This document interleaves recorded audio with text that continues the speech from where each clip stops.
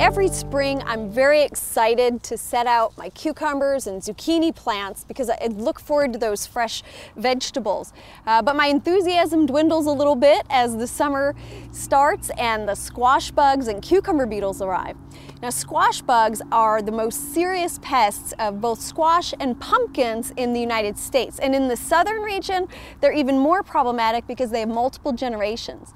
They feed with a piercing, sucking mouth part that pierces into the leaf, and it also transmits a disease which causes wilting, yellowing, and even death of our plants. So very big problem.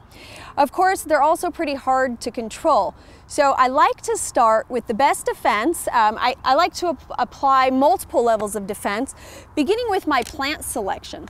So with squash bugs, there's certain cultivars that are highly susceptible to squash bug damage, and that includes the yellow crookneck and the yellow straight neck. And so I'm planting instead zucchini varieties. Zucchinis tend to be much more resistant, and for the way I use the vegetables, I don't mind substituting one for another. Now, everybody's tastes differ, but for me, zucchini is an acceptable substitution. However, you still need to be careful. There's one zucchini cultivar called Cucurbits, which is also highly susceptible to squash bug damage. So you have to do your research and select wisely.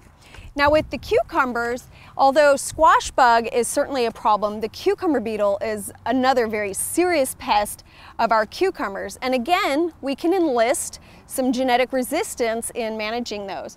Now with our cucumber plants, the beetles are attracted to a chemical that's produced in the plant called cucurbitacin.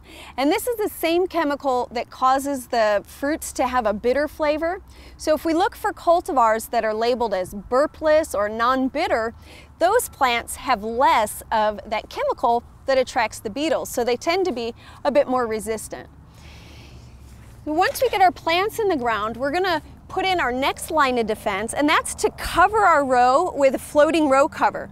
Now you can lay the row cover right on the ground, but you have to loosen it regularly as the plants grow. So we've decided to put in hoops, and these are just simple straight lengths of PVC, and we've put in rebar into the ground and then bent the PVC pipe over the two pieces of rebar to create our hoops, and then we just simply drag our floating row cover over those.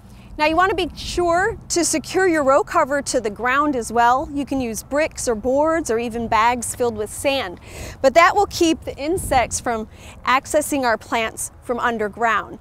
Now, this is an excellent strategy to manage both the squash bugs and the cucumber beetles.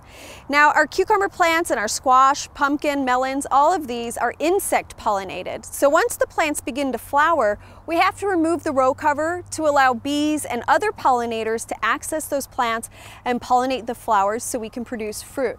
At that point, we'll return to the garden and look at some other strategies we can use to manage our squash bugs and cucumber beetles.